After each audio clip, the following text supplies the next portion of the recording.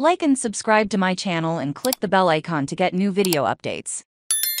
ESPN staffers angry at Pat McAfee's massive deal amid layoffs. Report there are reportedly some serious problems behind closed doors at ESPN after a deal was signed to bring in Pat McAfee. ESPN threw a Hail Mary pass to try to save the broadcaster and threw McAfee the kitchen sink to get his show on the network. It will now air on all ESPN platforms and will stay with viewers on YouTube too. It is a very bold move and a sign that ESPN understands that something big has to happen to save the network, but the deal with McAfee, which is expected to bring McAfee alone about $10 million a year, has angered some employees at the network amid financial woes and layoffs, with Disney seeking $5.5 billion in costs, save $7,000, and shed 7,000 jobs, and ESPN will definitely be hit. But there is some confusion as to why the layoffs have to be so tight, while the company showers McAfee with cash. ESPN employees are reportedly not happy with the Pat McAfee deal. This isn't he against McAfee, it is about your ex getting engaged every month.